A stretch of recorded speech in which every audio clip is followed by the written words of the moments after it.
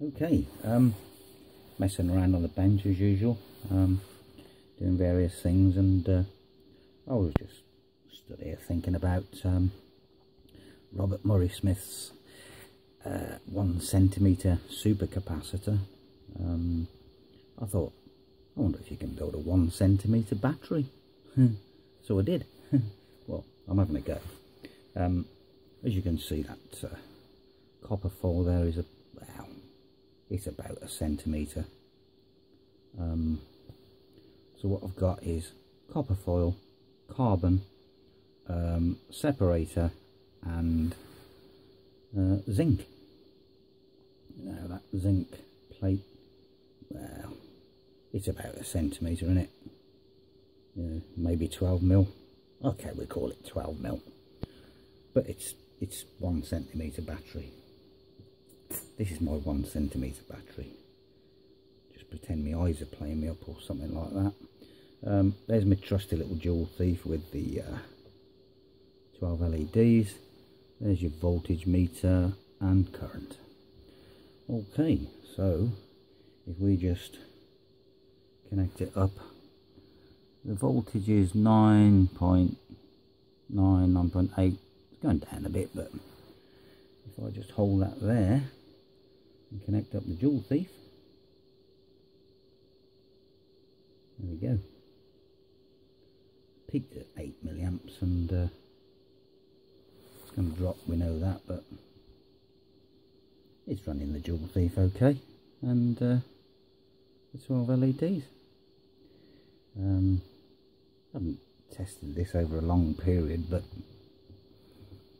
it was just a little play, that's all, while I was stood here, waiting for something to dry.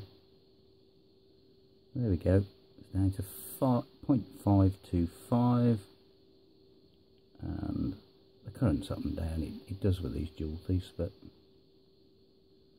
can't make its mind up with the current. Down to 2.2 milliamps ish. So there you go, a 1 centimetre battery. I'm going to work on this though. I'm loving this now. It's a bit of fun, isn't it?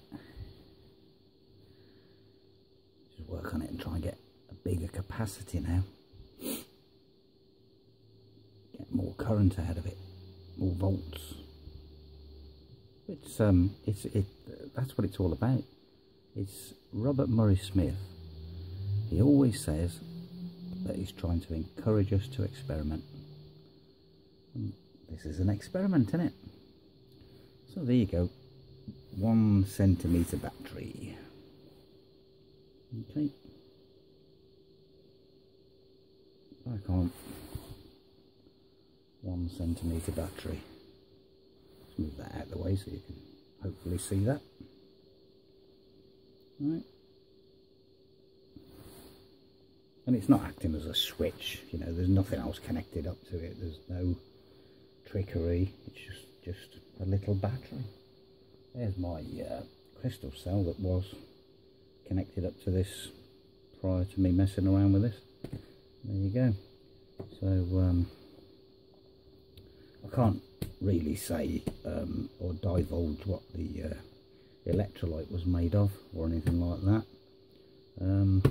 but that's just one of those things, isn't it? It's top secret. Current's dying now, look. Well, actually, if I press a bit harder, it comes back to life, but not expecting too much at this stage. It was just a very quick play. So there you go,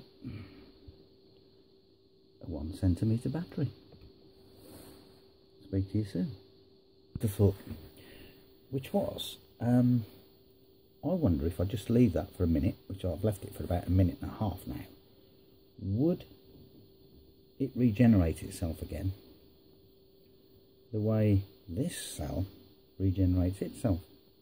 Because this does regenerate. That's been off now for about half an hour.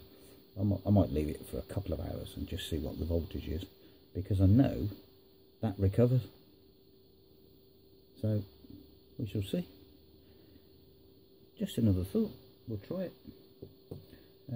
Obviously, as I said, I can't, you know, divulge what the electrolyte was made up of.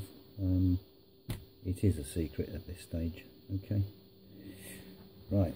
Let's see if there's been any recovery. 3, 2, 1, and yes, there has. Peaked at 7 milliamps then. Well over half a volt, 0.6 something. Couldn't quite catch it, but yeah, a recovery period. So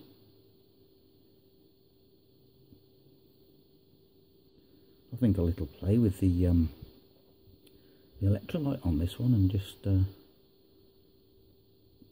and make it a bit stronger. I don't know. We'll see. You've got to keep the pressure on this.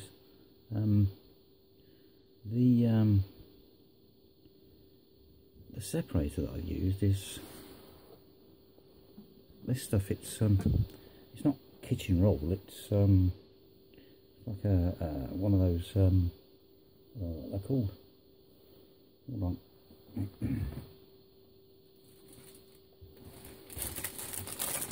Oh yeah, super absorbent cloths.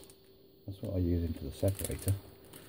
I don't know how much difference that makes, but I'll have a little play with different separators as well. Yeah, that's way running out of juice now. So this is obviously still live.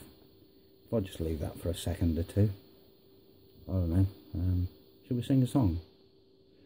No, I can't sing. Okay, we'll try it.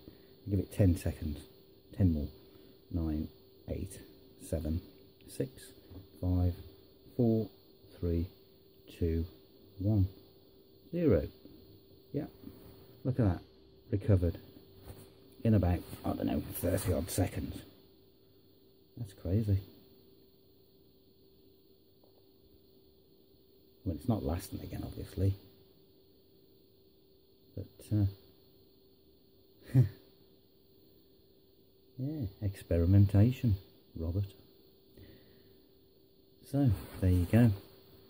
I'll have a play with the electrolyte a bit more, and obviously just keep it a secret for now. And yeah. Anyway, I'm rabbiting on again. Speak soon. Just a quick afterthought. I was just thinking about surface area then, and I'm just wondering how much this is about surface area. I mean, you saw me put the plate flat, but what if I just put it on its edge like that, as in just the edge? Just touching the edge on the separator there. Let's just quickly see what the volts are. Right.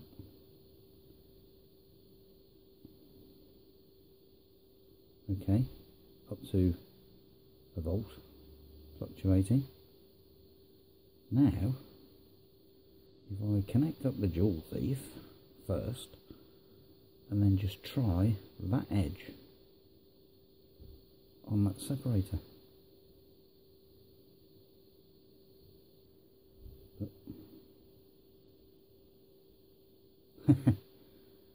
Yeah, it's certainly trying.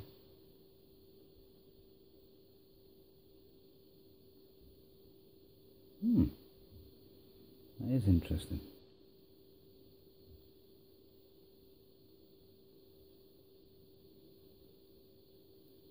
So I've still got half a volt, and it's the fact that I just can't hold it properly.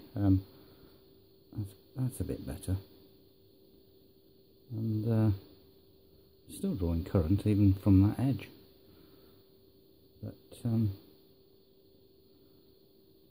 not quite as good as with the plate being flat. But try it again. Put the plate flat. Yeah. So I think we can gather from that that it's not all about massive surface area, but it does have a big part to play. Oh well, just another afterthought.